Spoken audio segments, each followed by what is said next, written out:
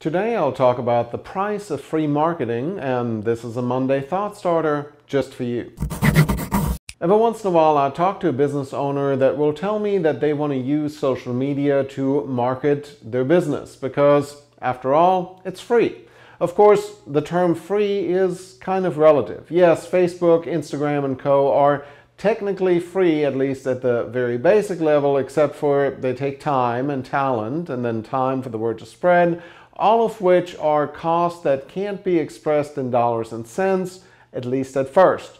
By the way, I see this more with smaller businesses that aren't always used to accounting for things like time, opportunity cost, or fixed overhead.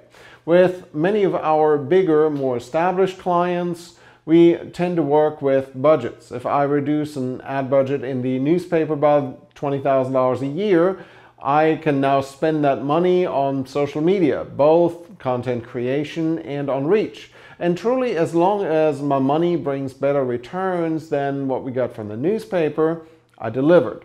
In short, free takes work. Not saying that you can become famous just by throwing money at it, but it takes much less talent. If you want proof of that, look no further than a few recent political campaigns that spent millions of dollars, gave someone a ton of extra exposure, but ultimately fell short of the mark. On the flip side, I think we all know a few people that try to do it all themselves to save a few bucks and basically keep spinning their wheels, because marketing can't be an afterthought to your business. Bringing customers in the door is probably one of the most important things a business can do. Getting good at marketing takes, again, time. But if you're working with zero budget, you might have to invest that time. The magic happens somewhere in the middle, where work meets budgets and great content is leveraged with marketing dollars. I said the other day to think of your social media ad spend as digital postage for your content to reach the right people.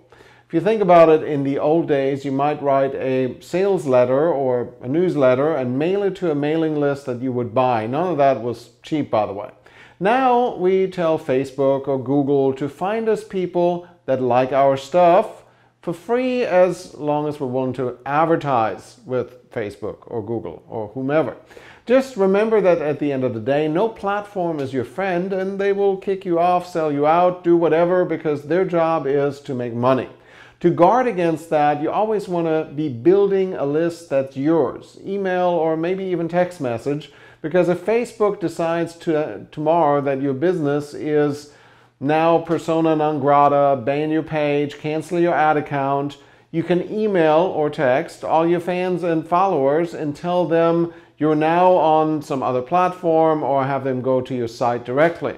Especially right now, paid marketing is cheaper than it's been in a long time. Many companies have pulled out of their marketing campaigns to save on ad dollars until later, leaving a buyer's market. If your business is financially in a position to do so and you're building, right now is the time to spend on the things that put you in a better position in the long run. Build an audience or fill your funnel, and you'll be glad you did. Anyways, that's it for today. Of course, I'll see you for Trends on Thursdays later in the week. Until then, I'm Tobias Wilhelm.